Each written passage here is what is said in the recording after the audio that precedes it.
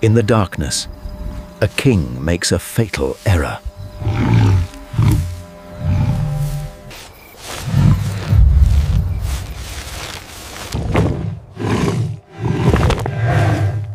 He hasn't attacked a helpless victim.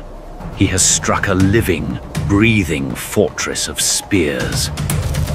And the battle has only just begun. On one side stands the African lion, an apex predator honed by millions of years of evolution. 400 pounds of fast-twitch muscle and a bite force capable of snapping a wild beast's spine.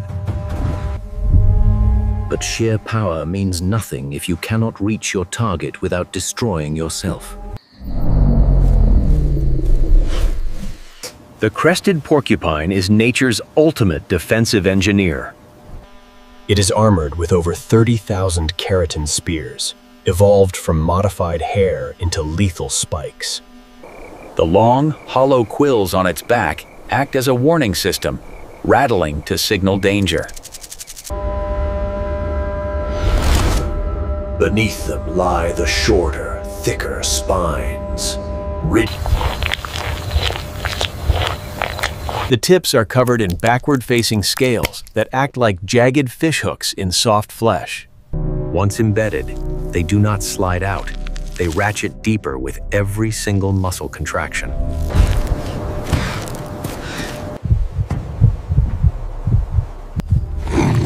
Yet, the lion's desperation overrides his instinct.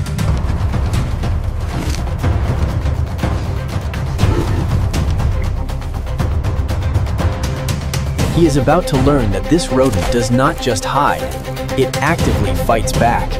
The arena is set, and the geometry of war takes shape.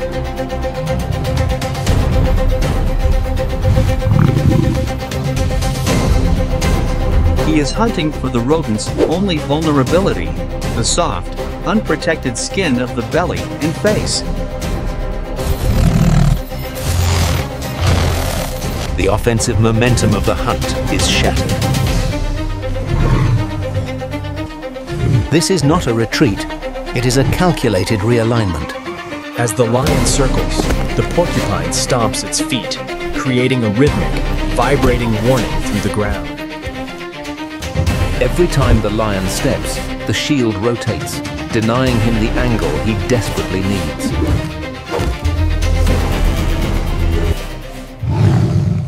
But this warrior holds its ground, rattling its tail quills like a diamondback rattlesnake.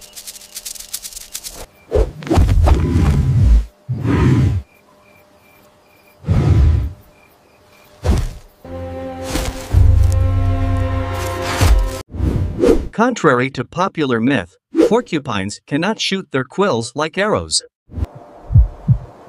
Is a weapon. Desperation pushes the king to make a fatal miscalculation.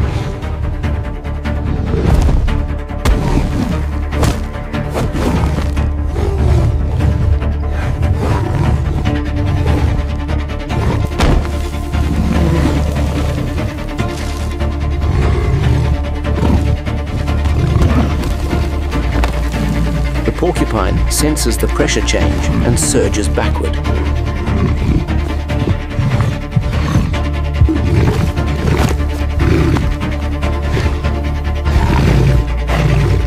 The lion roars, not in anger, but in sudden, blinding shock, thrashing his head to dislodge the attackers.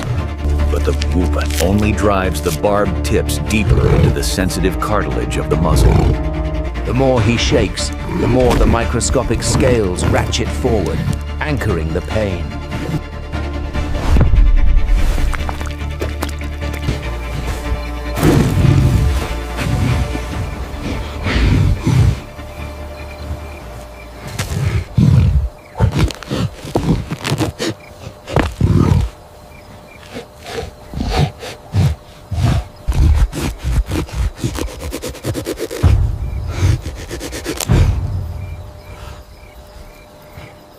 The porcupine does not pursue. It simply resets the line, ready to deliver another volley. We watch the muscles in the lion's shoulders sag as the adrenaline dump fades into throbbing agony. But the biological price is too high. Survival now dictates an immediate retreat.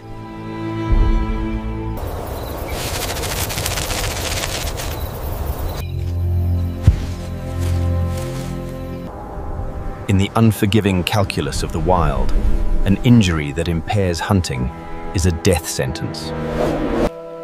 The porcupine's defense relies on this exact psychological trigger, weaponizing the predator's fear of disability.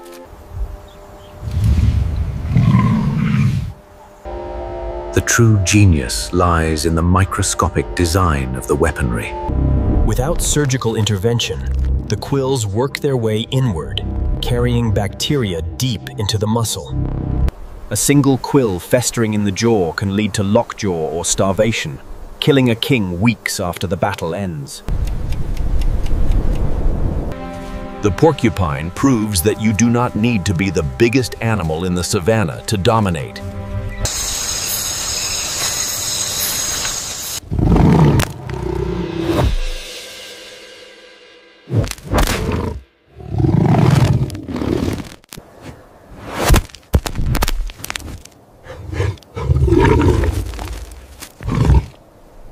But there is another warrior, pound for pound the toughest on earth, that chooses a darker path.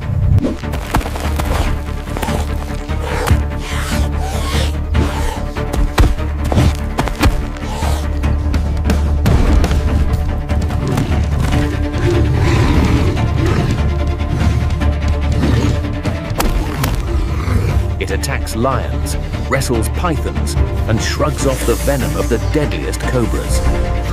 If the porcupine is the shield, the honey badger is the sword.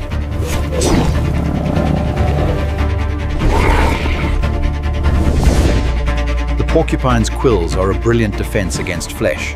But next time, we explore what happens when a hunter